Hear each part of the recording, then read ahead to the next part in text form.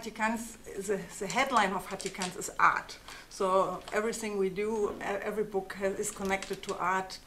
Doesn't matter if it's art or architecture or photography, and doesn't matter from where it comes from, all over the world and from all times. The main thing is the quality.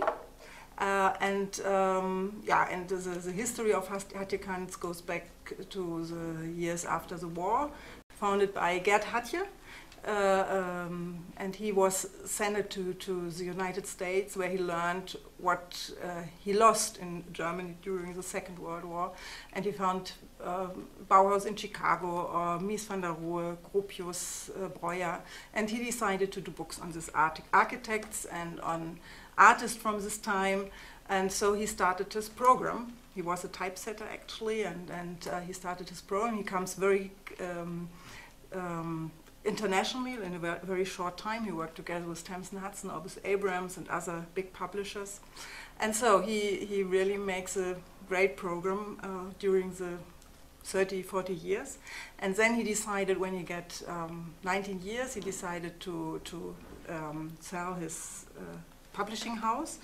And he sold it to somebody who already earned the Dr. Kantsche Druckerei, which is a printing house very famous for artist prints. And so that comes together, Edition Cantz and Hatje Cantz Publisher, and together they make our program today. So we do everything from old masters to fine arts to contemporary art, architecture and photography from all over the world. You will be exhibiting at Art Cologne. Mm-hmm. Can you tell us a little bit about what you will? Mm-hmm. Did you have some new publications Mm-hmm. there? At Art Cologne, it's a activity from the fair. So they invited several publishing houses, art publishing houses, to make a choice and to show this choice at the Art Cologne. I think it's a very nice idea for everybody to have a look. It's not for selling books, but it's only to show. It's a kind of a showroom. So we decided to send 50 of our newest books to show them there, more contemporary arts and old masters, because that's the issue of the fair. And besides that, we have a little booth with the publications, the first publications for the next documenta in 2012.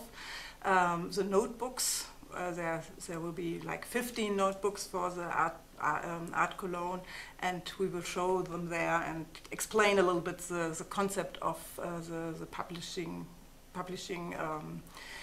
ideas of the documenta 13, I'm sorry. Yeah. You produce a lot of really more or less handcraft books. Mm-hmm. Maybe you can tell us a little bit about that, but also how this is related to the new media, mm-hmm. ebooks. How do you see that in this whole picture of mm-hmm. publishing? Mm-hmm. I think it's really a specialty of this time to really go back to all this kind of very nice material, good paper, good printing, high quality in this in making of a book. But this is also the text. It's very important to have a good editing, to have a good translation, have good authors. So this all have to come together. And a book is something you really could have in hand, and it smells, it gives you some feelings, and that is very different from every computer. And so I think in these times it's very difficult, and people really look for something like this. And that's why artists, young artists, kind of conservative, looking back, they really look for this kind of quality, and they really want to realize that. And besides that, we start with the ebooks publishing for these notebooks for documenta, because this is only text. At the moment, we only publish ebooks, text in ebooks, because with images, with pictures, it's very difficult because of the rights. It's one thing, and the other thing, it's also quality. It's something very different. But I think for text, for somebody in China or in somewhere else in the world who's interested in what happens to the documenta, that's very nice to have that and to have this possibility. So we decided to do that. Yeah, the rest is, I think it's for me, it's more book than iPad or something like this. And we already publish books connected with new medias like DVD or CD years ago, 10 years ago, and today it's only a different kind of media where it comes from. So the iPad is something that makes people so nervous, but I think that not really makes a big difference in the content.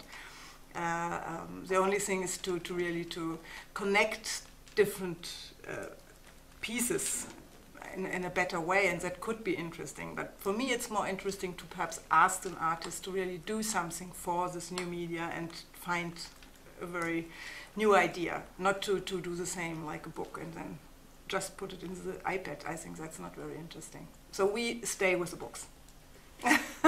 Yeah, future projects of Hatje Cantz in general? I think the world is getting bigger and bigger, and the interest in art is really something that grows worldwide.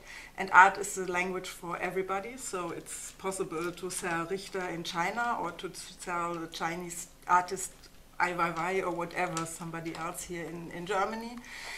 So I think the world really is growing, and we're very happy to work with this artist, to learn new possibilities perhaps for books as well, for layout, for how to work with art from this other parts of the world.